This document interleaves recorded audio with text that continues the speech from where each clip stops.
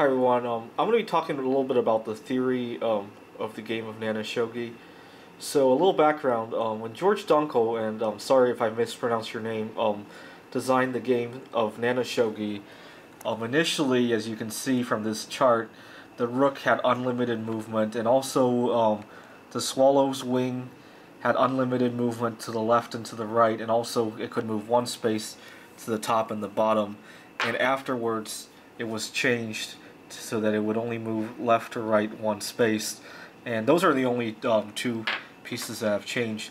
But after George played the game a few times with some of the viewers of his website, it was soon discovered that Black had a huge advantage because presumably Black would drop his piece first and would have unlimited movement range. And as it turns out, with my program, I was able to theoretically show that in the first version of the game on the left here, Black can theoretically win in 16 moves, and I think the correct move is King dropped to A2.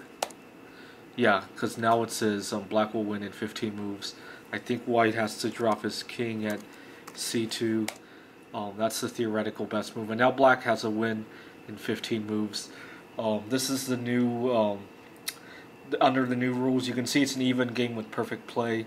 If the King is dropped to A2, we can see, oh wait, that's a bad move, because now White can win in 29 moves, so we undo that. Let's try King to C2, even game. So what I've done to solve these two games is, the first thing I did was, using depth first search, I created all of the possible reachable positions of this game starting from the empty board. So for example, it will say, okay, Black can do this, White can do this, and so forth until it repeats a position, and then it'll backtrack. And so as it turns out, there are about 14 million legal positions in Nana Shogi if you eliminate symmetry. So there's two kinds of symmetry that can go on. You could have left to right symmetry, because as you can see from the moves of all these pieces, none of them are left or right dependent. And also there's a symmetry of which side it is to move. So you can assume that it's always Black to move, because if it's White, you can just flip it over and all the pieces will flip over and so forth. And once I did that, I basically took all the reachable positions, there are 14 million.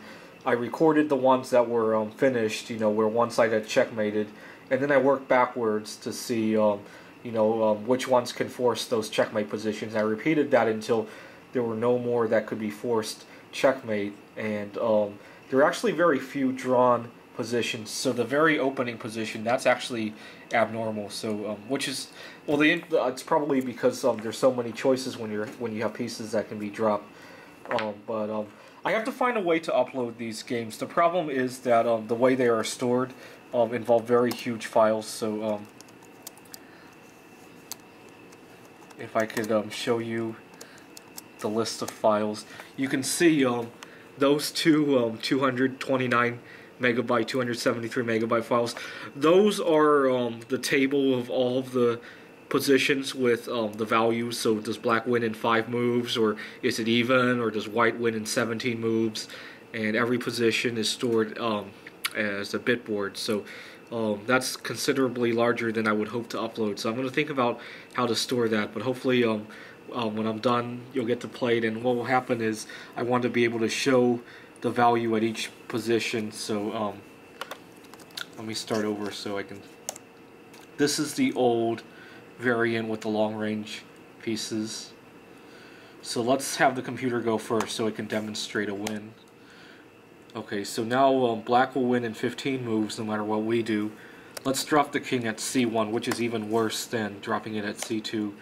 Now can win in 12 moves.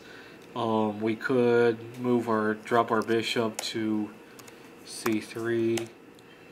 They capture. Now it can win in 7 moves.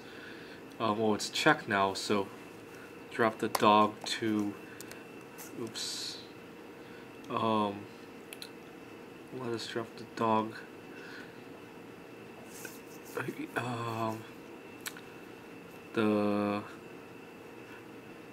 I'm sorry, we're talking about our pieces. This is the White's reserve pieces.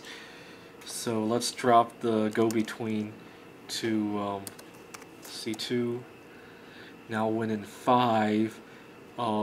We could move our go-between up to b2. c2 to... Oh no, we can't, it's pinned. We can move c1 to b1. Now it wins in 4. We don't have anything to drop right now, so I think b1 to a1's our only legal move. Win in 3. Now we can only go a1 back to win in 2 now. How about b1 to... And it'll probably move to b2, and that's a checkmate. So, yeah, hopefully I'll find a way to consolidate some of that information into smaller files so it will be more uploadable somewhere. Thanks for watching.